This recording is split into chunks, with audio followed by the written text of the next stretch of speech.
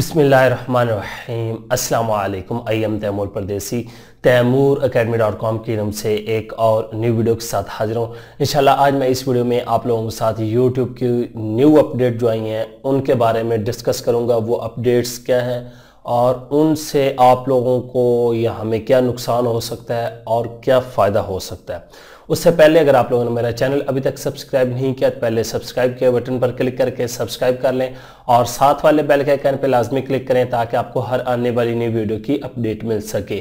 तो बात स्टार्ट करते हैं यूट्यूब अपडेट्स की। सबसे पहले तो मैं अच्छी अपडेट्स आप लोगों के साथ शेयर करता हूं, उसके बाद थोड़ी सी बुरी शेयर करूंगा ताकि आप लोग परेशान ना हो जाएं।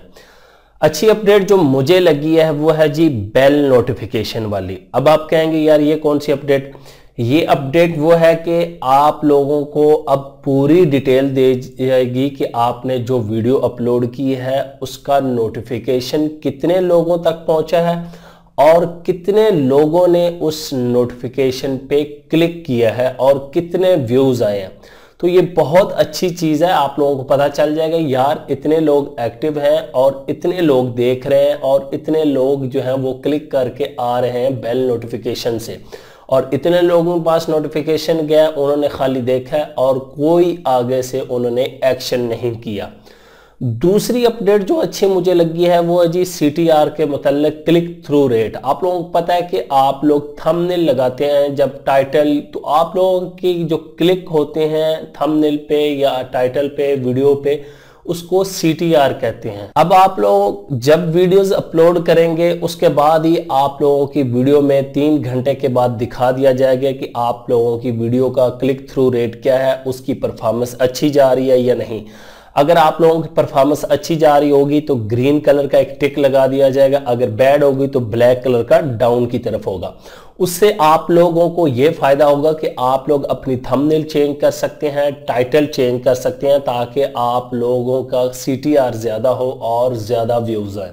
तो ये बड़ी अच्छी चीज है। अगर ये जल्दी आप लोगों के पास आ जाएगी 5-6 दिन के अंदर, ये कोई दूर नहीं है। और उसके बाद जो एक और अपडेट आई है कि वो आप लोगों के तमाम मसले YouTube स्टूडियो बेटा के अंदर और भी जितनी चीजें हैं उनको खत्म किया जा रहा है। कुछ बग रह चुके हैं उनको भी जल्दी खत्म कर दिया जाएगा। और अगर आप लोगों ने अब अपने चैनल में कोई और ऑनर ऐड करना है या उसको एडमिन बनाना है तो अब आप लोग YouTube स्टूडियो बीटा से ही उसको ऐड कर सकते हैं। सेटिंग में जाएंगे, वहां से परमिशन के टैब में जाएंगे और वहां से आप लोग ऐड पर्सन कर सकते हैं। उसके बाद अब आती है बुरी अपडेट। बुरी अपडेट तो मेरे मुताबिक नहीं है, लेकिन उन लोगों को मोहतात होना पड़ेगा जो एक जैसी वीडियोस लगाते हैं। अब कैसी एक वीडियो? सबसे पहले रिपीटेड कंटेंट पे उन्होंने कहा है कि अगर आप लोग ये दोबारा गलती करेंगे तो एडसेंस की पॉलिसी को देखते हुए आप लोगों के पूरे चैनल की मोनेटाइजेशन डिसेबल कर दी जाएगी। फिर अगर आप लोग अपनी गलती को ठीक करेंगे तो फिर उसके बाद आपकी मोनेटाइजेशन एनेबल हो सकती है।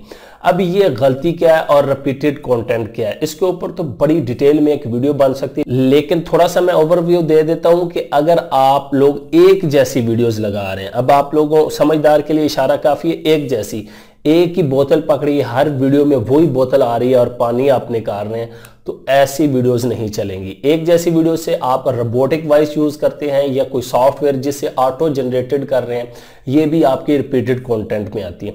उसके बाद अब लोगों के माइंड में सवाल आएगा तैमूर भाई हम क्या करें, हमारा तो इंट्रो भी वही होता है, आउट्रो भी वो होता है। तो इंट्रो आउट्रो पे कोई मसला नहीं है रिपीटेड कंटेंट के अंदर, क्योंकि ये तमाम चीजें हैं, लेकिन ये ना हो कि आप बहुत ज्यादा क्वांटिटी में अपना कंटेंट जो है वो क्रिएट कर रहे हो। अब नॉर्मल क्रिएटर जो है वो एक दिन में एक वीडियो अपलोड करते हैं या ज्यादा कोई एक्टिव है वो 2 करता है, लेकिन ज्यादातर कोई वीक में 2 कर रहा है, 3 कर रहा है। यूट्यूब को पता चलता है कि यार ये ओरिजिनल क्रिएटर है, ये अच्छी चीज लेके आ रहा है। अब दूसरी आपका रिपीटेड कंटेंट कैसे हो सकता है कि आप एक ही देखा है कि आपने एक वीडियो वायरल होगी, उसी टॉपिक पे सेम वही चीज आपने न्यू बना दी, तो ऐसी चीजें आपकी रिपीटेड कंटेंट के अंदर आएंगी। अगर आप लोग गूगल में जाएंगे, रिपीटेड कंटेंट पॉलिसी को रीड करेंगे तो आप लोगों का माइंड और ज्यादा क्लियर हो जाएगा हमने किस तरह बचना है।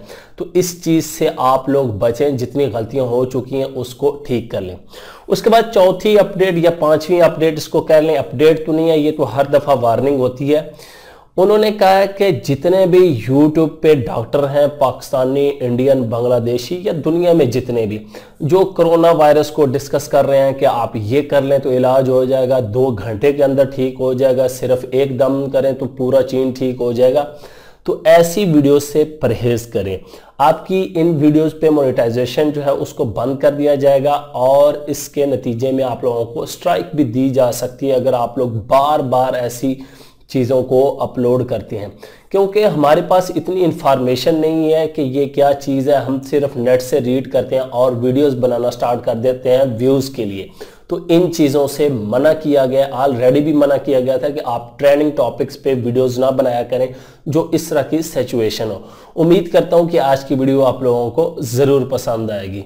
Thanks for watching.